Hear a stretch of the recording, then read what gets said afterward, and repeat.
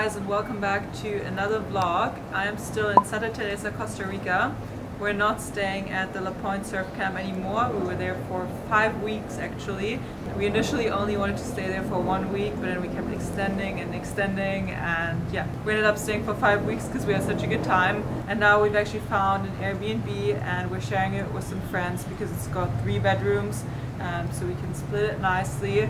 I'm really happy that we found this Airbnb because the location's great. It's in the center of Santa Teresa and it's really cute, as you can already see behind me. In today's video I'm going to show you what a day here in Costa Rica looks like for me. I'm going to take you with, show you what we get up to. First, let me show you around the Airbnb a little bit.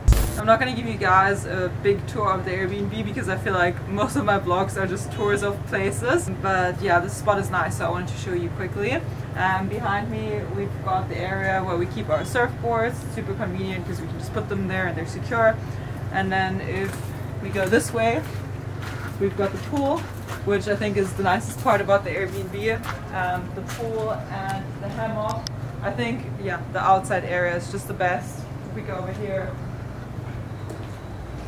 super nice to chill and to have dinner and just to relax in the evening. We've got a kitchen, super convenient for making food, because if you're here for like a longer time, you don't want to eat out the entire time. Yeah, that's it. That's the tour of the place. Good morning, Julia. It's time to get up to go surfing. It is 5:45 and we're about to go for a morning surf. Let's see what's going on here. Good morning. So my suit is actually kind of still wet from yesterday and I'm a little bit sore because yesterday we went surfing twice. We went in the morning and then we also went for a sunset surf. So yeah, this is why the suit is still wet. But this one is so cute. Actually, we bought it in a shop here, which is called Pavo, and they've got really nice bikinis and like suits to surf in. It's got this really cool vintage print. And this looks like from the back, which is my favorite.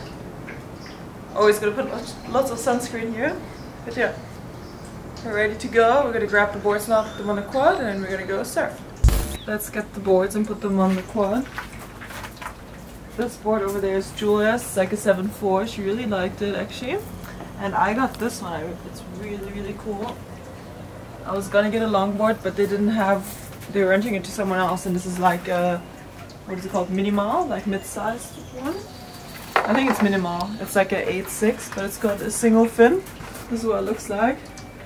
It's super fun to ride, and it's cool with the single fin. It's kind of fast, like I wouldn't say fast, but I don't know. Before I had this really huge longboard, so it feels faster than that one. Okay, the hard thing is getting out without dinging the board.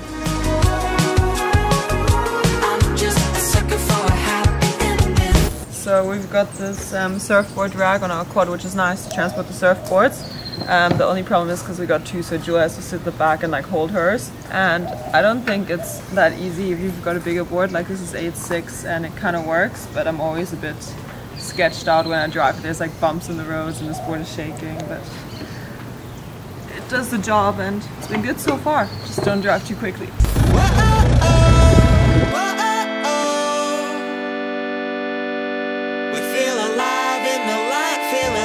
Good morning, Jefferson. This is Jefferson, everyone. His Instagram, we'll put it here.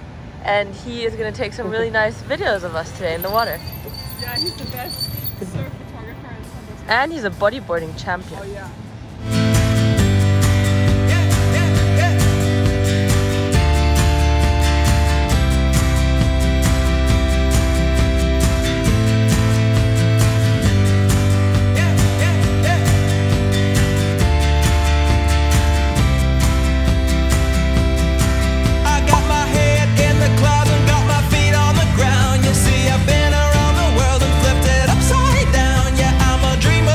Shaker, a mover,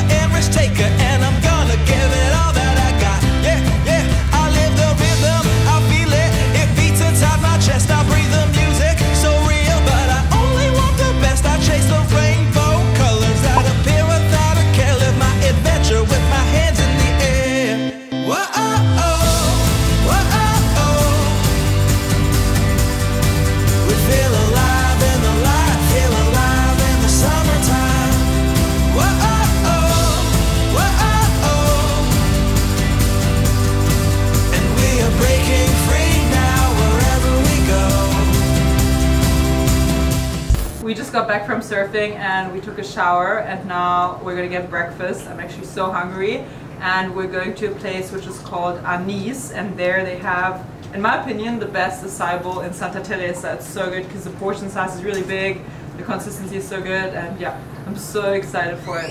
So yeah, let's go. I'm just a sucker for a happy ending.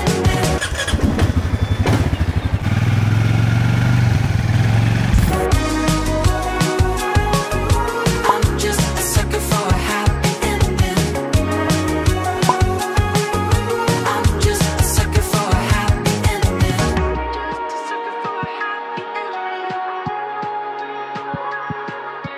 On this side we have the acai bowl, and this one is the dark bowl.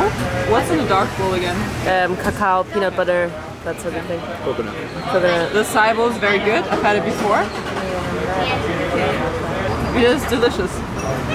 Now we try the other one, which I have never tried before.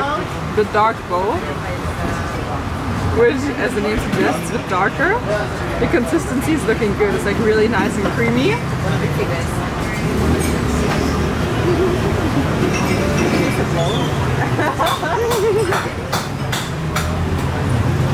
I think it's very delicious too. Which one do you prefer? If you want chocolate, then get this one, but it's also like heavier, and this one's like fresher. But we have both, so Julia and I are going to do half-half, which is amazing because I hate sharing. So you can draw a line in the middle. Now it's time to get some work done. I think a lot of people that just look at my Instagram could easily think that all I do every day is surf and chill by the beach, which really is not the case. I spend a majority of my day getting work done. I just don't really show that on Instagram that much because I always think it's not that interesting. And when I talk about work, for me that entails doing emails, so that's talking to clients, looking through contracts, planning shoots, editing photos, editing videos, editing TikToks, getting YouTube content together. That's kind of what I do on a daily basis pretty much. And I think something that takes so much time that Julia and I actually talked about the other day is doing Instagram posts and Instagram stories. I think a lot of people think I just like upload a picture or just like upload a story and that's it. But to be honest, an Instagram post will take me around like an hour to edit. Like just a simple photo, it takes me like an hour to edit every day, and uploading a story will take around like 1 to 1.5 hours every day. I think it's different for every person. Some people literally, they just like film a story and then they put it up. But for me, I like take the video, I take the photo, and then later on I edit it. I put filters on the videos, I add music, and I feel like just getting everything together just takes some time. So that takes me also like an hour every day. So yeah, those are some of the things I do on a daily basis.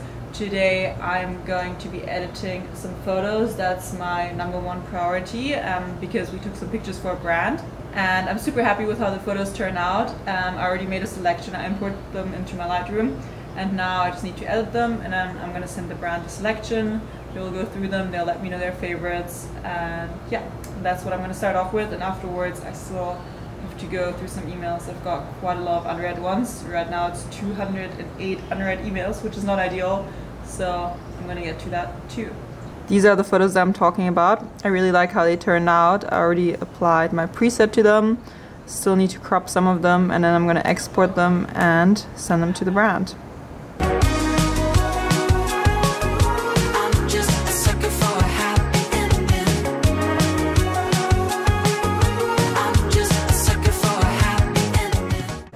This is what the photo looked like before, and here is the after. I actually made some new presets, which I really like. They're kind of filmy, called them Costa Rica. I'm going to show you how I edited this photo. There's a picture before. I kind of like to shoot it a little bit darker because if it's too bright, like it's not that good because a lot of information gets lost, so I'd rather shoot a little bit too dark than too bright. I just increased the exposure, so now it's like a nice brightness. And these are my Costa Rica presets. They're so nice. My preset shop is actually not live, but I'm planning to get it live again soon, which would be nice because I love these presets and I think you guys would love them too. But yeah, I like this one. I made this one. It's called Costa Rica one. Maybe I'll rename it, but I like it because it looks kind of filmy. Like I like the skin colors and the greens and the blue. Costa Rica 2 is kind of similar. I'm just playing around with some presets, but yeah, then I just apply a preset usually, And sometimes like I'll go into separate colors. For example, if I wouldn't like, you know, I kind of like the green here, but I could change it. Like I could make it less saturated. To put down here in the saturation thing, I put down the green saturation. Like you can play around with it. I kind of do that for every photo until I get a look that I like. Maybe increase like the blue a little bit. Just kind of depends like what you're going for. I like it like this, and then I usually crop it.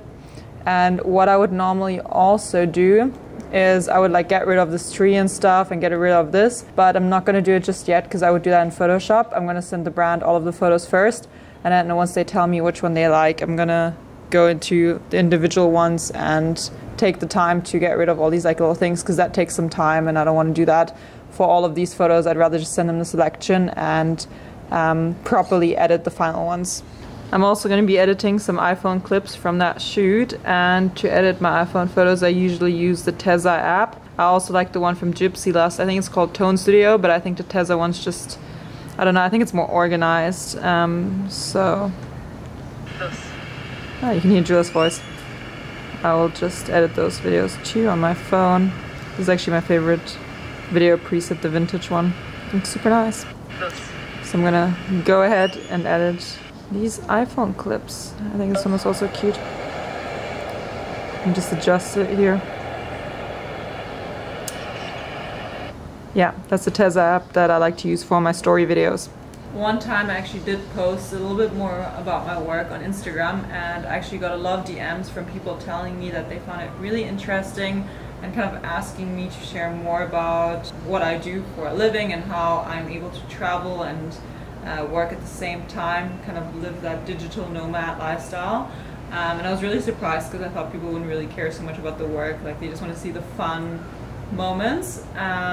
So yeah, I wanted to ask you guys if that's something that you find interesting, that you want to see more of. Let me know in the comments if you want more behind the scenes of that, of my life as like a photographer, videographer, Instagrammer, that kind of vibe. I don't like putting labels. I find it so weird when I tell people like I'm an Instagrammer or even like influencer.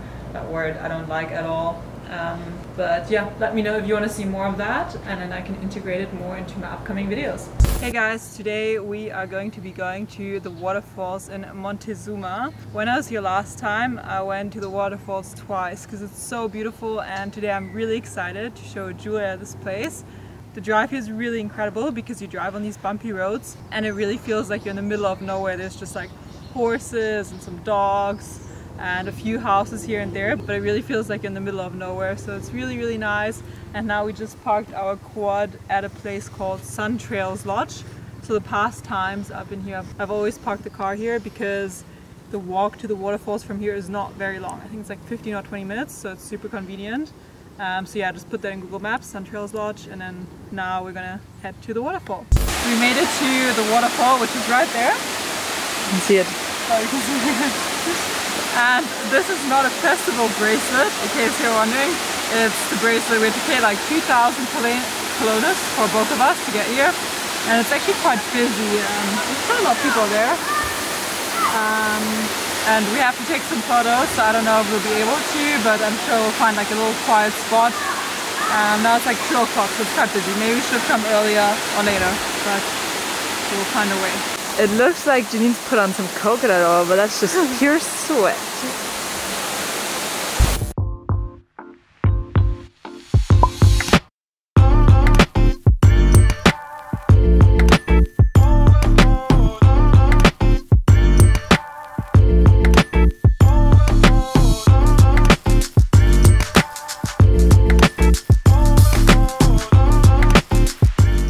So we've just decided that tomorrow we're going to be doing a little surf break. I think it's good to just take a day off once in a while, and I'm also getting kind of sore. I feel my body getting sore, which is why today we're going to surf twice. We're about to go for a sunset surf. I prefer surfing in the morning because the waves are a lot cleaner and there's less people in the water. It gets pretty crowded around sunset and the wind kind of picks up throughout the day, so it's a little bit choppy, but it's just such a nice way to see the sunset. So I mostly just go out to see the sunset from the water, not actually for the surfing. And we're going to be taking my iPhone water housing again, which we've been using for most of the surf clips so far. It's really, really great. So Julia and I are going to take turns. One person's going to have the phone in the hand and film, and the other person's going to surf. So that should be fun. I hope it's going to be a nice sunset, and yeah, let's go. So this here is my housing for my iPhone. It's from Aquatag and it's called Axis Go, I think. It's for my iPhone 11 Pro Max. I have a housing for my camera, but that one is currently not working. I think I need to change the cables around. But this one's really great for video because I think the iPhone does a really good job at like stabilizing the videos. So yeah, I like to use it for little clips in the water. I think it's great, and you can use it for so many other things than just surf. You can also just do, you know, your usual iPhone clips with it in the water. And this actually doesn't come with it. It's the pistol grip, but it connects to the phone's Bluetooth and makes it a lot easier to do video and photos.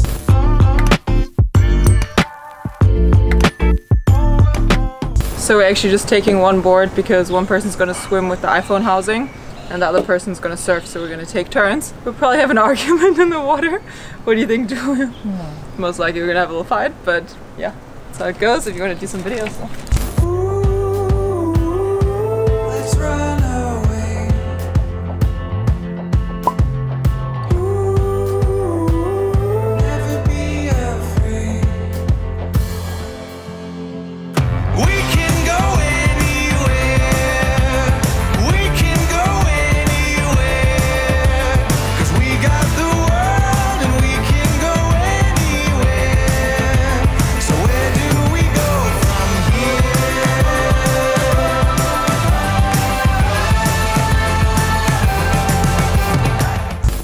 Got back from our sunset surf and it was super fun. Julia and I got some really nice waves and the sunset was so beautiful. I think it's the best way to watch the sunset when you're in the water. Like even if you were to catch no waves at all, I think it's just so stunning to be out there and to see it from the water. And now I'm super hungry. We are gonna go to a soda, which is kind of like a local restaurant here in Costa Rica. Like I know in Bali, these places are called warungs. I don't know. I think that's how you say it. And we actually haven't been to a soda yet, so that's where we're going to go tonight. We're going to get some traditional Costa Rican food.